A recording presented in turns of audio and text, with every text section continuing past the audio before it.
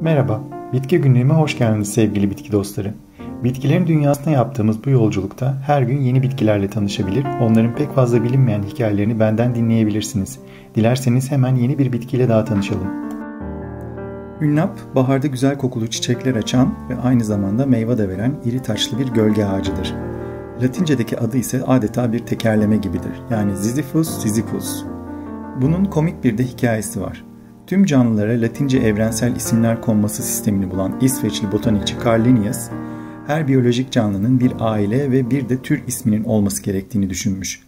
Fakat botanik dünyasında da bir bitkiye aynı kelimenin tekrarı olan isimler vermek yasak olduğundan bu kuralcılığı yıkmak üzere bir i bir de y harfiyle yazılarak muzik bir şekilde ortaya çıkarılmış bu isim. Nadir görülen bir şeydir bu tekrar eden isimleri kullanma işi. Hatta buna totonim deniyor. İşte Hünnap da o nadir isimlerden birine sahip.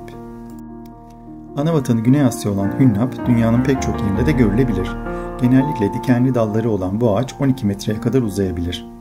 Ben meyvalarının tadını elma ile iğdeye benzetirim. İçindeki çekirdeği ise zeytini andırır. Hünnapın meyve verebilmesi için sıcak iklimlerde yetişmesi gerekir. İslami bir inanca göre ise Hünnap, tohuma ekilmeden önce gül suyunda bekletilirse, ağaç büyüdüğünde çiçeklerinin gül gibi kokacağına, balda bekletildiğinde ise meyvalarının tatlı olacağına inanılırmış. İslam ülkelerinde Hünnap, Trabzon hurması yani Diospyros kaki ile birlikte Kur'an'daki Necm suresinde adı geçen ve Sidretül Münteha ya da Tenha'daki sedir ya da son sedir adı verilen bitkiyle akraba kabul edilirmiş. Bu bahsedilen sedir ağacı Tanrı ile canlılar arasındaki son sınırmış. Daha ileriye gitmek yasakmış. Antik Yunan'da Homeros'un Odisea kitabında bahsi geçen lotus yiyenlerin aslında Hünnap ağacının bir türü olan Ziziphus lotus meyvelerini yedikleri düşünülüyor.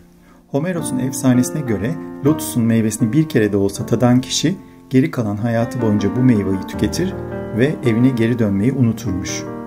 Tıpta ilaç yapımında da kullanılan Hünnap tam bir vitamin ve mineral deposudur. Bağışıklık sistemini güçlendirici, karaciğer fonksiyonlarını iyileştirici ve antioksidan etkisinin olmasının yanı sıra pek çok hastalık için de doğal ilaç kabul edilir. İzlediğiniz için teşekkürler. Eklenen yeni videolardan haberdar olmak için abone olup bildirimlerinizi açmayı lütfen unutmayın. Bol çiçekli günler dilerim.